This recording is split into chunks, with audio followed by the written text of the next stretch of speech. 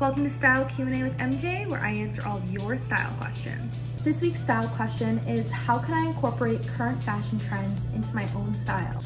Well, like we talked about last week, I don't typically recommend you invest in every trend because not only is it gonna break your bank account, you're gonna have a closet full of clothes you'll never wear. Now, if you do decide you're gonna dabble in some trends, I recommend that you invest in some pieces that are really authentic to your personal style and that you can easily mix and match with the pieces that you currently have in your wardrobe. Before you even try to buy anything online, the first thing I'd recommend is going to the store and taking a look around and seeing if any of those trends around the store speak to you.